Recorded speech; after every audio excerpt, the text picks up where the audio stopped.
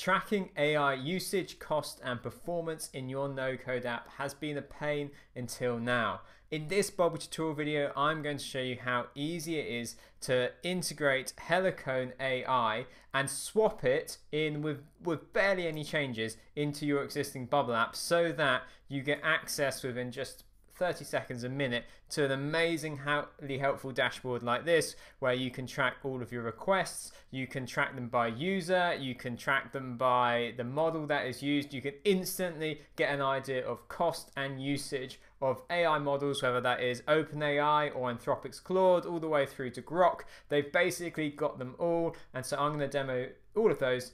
Well, not all of them. I'm going to demo how you can add this into your Bubble app in this video. But before I do that, if you're watching this video, it's because you have an idea and you're trying to bring it to reality with no code. And if you want to accelerate that journey, then click the link down in the description to head over to our website, planetnocode.com, to find out more. So here is my empty Helicone dashboard, and I've also opened up the documentation, and this is so straightforward. Let me show you what I've got so far. So I've got an app here. Let me just refresh it, and I'm not even doing a complex conversation here. I'm just doing sending a request over to Claude and getting a response back. So we'll say hello, and my workflow sends the request, I save it or store it as a custom state, and I get the response back here. So how easy is it to track this with Helicone? Well, I'm going to go into the Helicone documentation and go down to Anthropic and look at the CURL. Okay, and now it's telling me what I need to do. And you'll see that this is remarkably similar to what I've already got. If I go into my API, here I currently have this set up with Claude, and I'm just going to relabel it. So I'm going to say that this is Helicone. I'll say Helicone with Claude. And I need to have my X API key. Okay, here is one frustration.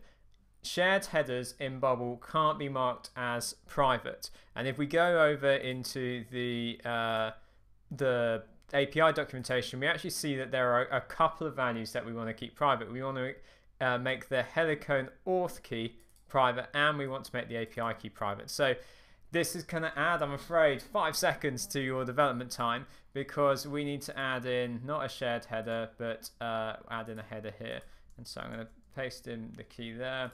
I will, of course, be deleting this key before publishing, making sure that this is marked as private, because in the top, I'm going to put my Helicone key.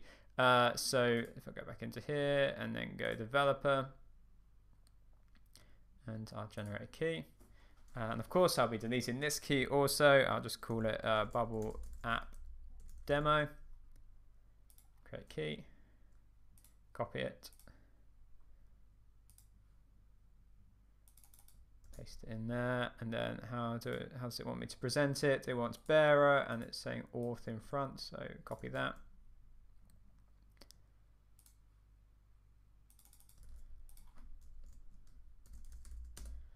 Okay, and there's just a few other bits. It wants me to say user agent, and then I think that is basically it. So I can add in the user agent into the shared.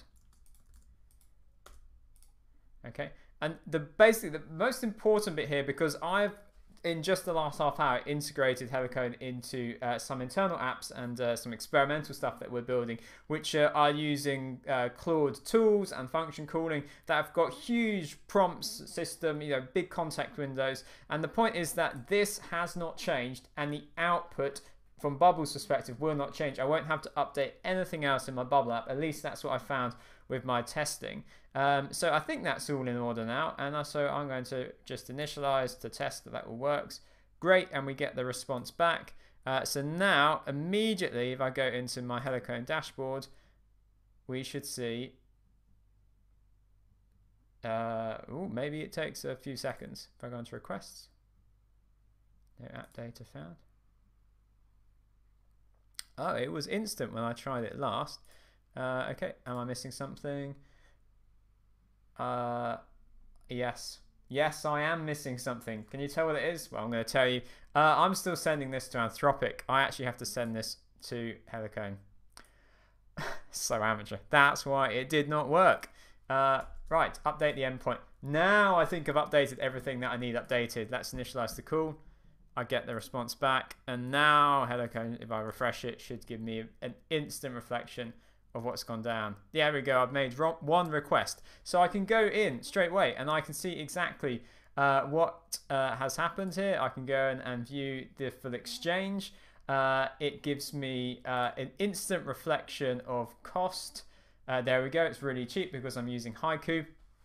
So what if I want to track by user? So Helicon has got a way of sending across a wide range of custom properties that you can set up, but one of them that they've set aside is user ID. So I'm in the user metrics section of their documentation, and I'm just going to select user ID, and it's got to be in the header of the call. So I'm going to add it into the header of this call.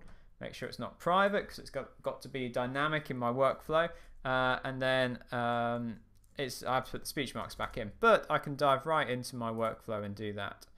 So you could, of course, make this dynamic. You could say current user's email address as long as you put it in speech marks. You might want to say current user's email JSON safe, although maybe someone can comment down below. I don't think an email can have characters in it that messes with JSON. Someone else will know that.